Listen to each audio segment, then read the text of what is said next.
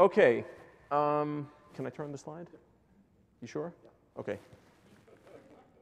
Okay, echo findings. This guy had,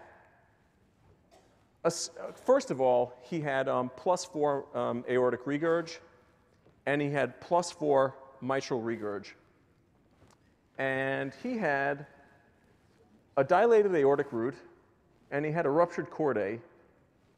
And I called, I called the cardiothoracic surgeon. I called the cardiologist. I said, you know, I have a guy here. He's got an inflammatory disease, and his heart's just kaput. I need him to see you immediately. I need him to get a cath. I need his valves looked at and fixed or replaced. So sure enough, they take him over. They look at him, and they say, well, the good news is that maybe we can help him, and the bad news is we have to replace both valves. So I said, do me a favor, when you do the valves, would you please make sure you get me a pathology report? So the pathology comes back, and it says rheumatic heart disease. And I said, gosh, this is completely worthless, just like I would expect. So then I went back and I thought about the case, and I said, well, what the hell gives a dilated aortic root that doesn't seem to be vasculitis as per the pathology? What gives a ruptured chordae in concurrence with a dilated aortic root in the absence? We know syphilis and we know infections have been excluded. I'm sorry? Marfan syndrome is a good thought, but I never mentioned his eyes. And I would give you some of the more pointers. But again, this is a guy with 3 years of fevers. Since when do they get fevers in Marfan's? Now, I'm not Peter Merkel, but I'm okay. Okay, I heard something else. What? Rheumatic fever? Reasonable thought. But not the answer, but it's, you know, it's reasonable. But, you know, you mentioned rheumatic fever. I would hope the pathologist would have said something that might have resembled rheumatic fever. Anyway, I'm sorry? FMF? FMF, that's usually abdominal pain and people on the silk route. Not him. He did not have a monoclonal protein, which I'd expect in FMF. Good thought, no, nothing personal. Okay, amyloidosis for the same reason there's no FMF, there's no monoclonal protein. One more and then I'll move on. Giant cell arteritis, 3 years of fever, yes. Valve disease, perhaps, but I don't know. Dilated root and ruptured chordae. I suppose it's possible. Suppose it's possible, but I will ask you a question. 3 years of giant cell arteritis untreated, where's the blindness and the stroke? Partially treated? Maybe he did, but why didn't he get better with the steroids? No, I'd expect him to get better on steroids and methotrexate, at least to some degree, but he didn't. But it's not a bad thought. What was the other thought? There was one more thought before I changed the slide. Takayasu's? Good thought, but that's a young Japanese woman. This is an old white guy.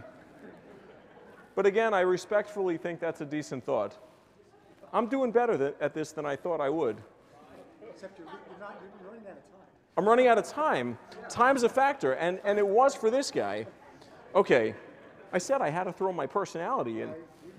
Okay, now, can I turn the slide yet? Yes, you can turn. Okay. Okay, this guy, who I'm going to now refer to as a dummy, who lost me for 3 years, who came back with all this stuff, I talked to the pathologist about the guy's heart, and they were completely useless to me after I said, his diagnosis rests on what you find. They told me nothing other than the ruptured chordae and the dilated aortic root. Shortly after, within 10 days' time, the guy comes into my office like this. I said, does your eye hurt? Does your eye itch? Does your eye this? Does your eye that? He was basically bumbling around telling me he doesn't know. I said, get out of my office and go straight to the eye doctor, okay? Make a long story short, the eye doctor calls me up. He says, your patient has a case of necrotizing scleritis. Relapsing polychondritis. That's a damn good thought. So let me show you what happened to the guy the next day. Is it projecting? Because from here it all looks gray. Okay, well, suffice to say the guy has relapsing polychondritis. Okay, now that we know he's got relapsing polychondritis with a very unusual presentation, and I want to just quickly, in the 18 seconds that have been allowed to me, I want to tell you two things that I've learned about relapsing polychondritis as they pertain to this case. First of all, relapsing polychondritis, as you're all aware, has been associated with virtually every disease known to man, but never Still's disease. Okay. Second, relapsing polychondritis does involve the heart, reasonably common with respect to relapsing polychondritis. Back to my first statement. You either have a common or a rare disease, and it presents common or rare. Well, here we've got a guy who presented rare with the fevers look like Still's, never had Still's. And then here we have this guy presenting in what seemingly is a very classic polychondritis. So let's go back to the heart, which is really the crux of this case. In fact, the pathology is not that important because valves are devoid of cartilage. But I will tell you a couple of things. 4% of patients with relapsing polychondritis develop aortic valve disease, almost always exclusively manifested by a dilated aortic root. 2% of patients with relapsing polychondritis will in fact have mitral valve disease, exclusively defined by ruptured chordae. Mitral valve disease is never seen alone without the concurrent involvement of the aortic valve. The aortic valve can occur alone, but not the mitral, and having simultaneous is much less than the 2% that it occurs. So it's a very rare finding. I couldn't find an exact number or percent, but suffice, it's less than 1%. So this is a case of a person who presented with what for all the world looked like adult onset Still's disease, and I don't believe anybody of all the guessing, which I agree with all of it, would have come up with this faster than I did.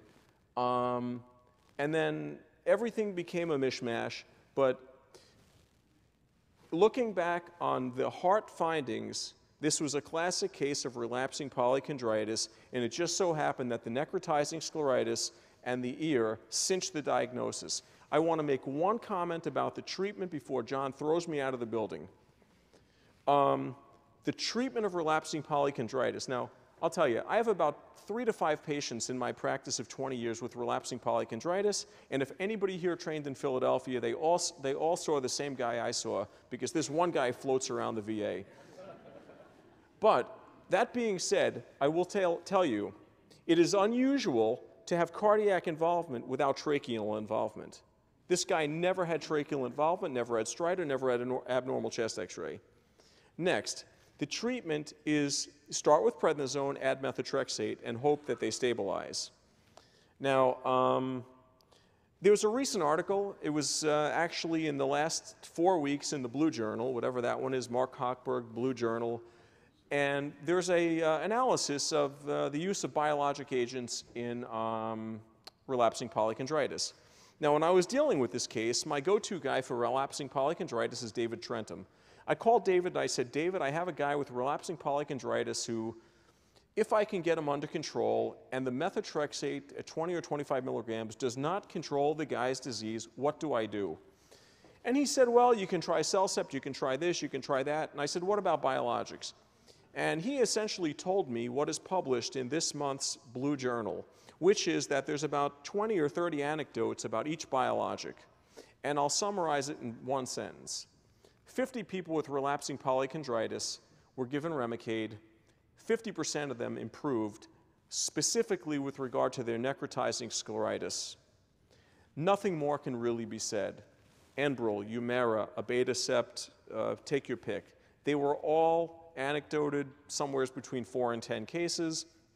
There was nothing outstanding about it, and Remicade was 50% effective for the necrotizing scleritis, but not the other things. So I think our mainstay of treatment for relapsing polychondritis is methotrexate.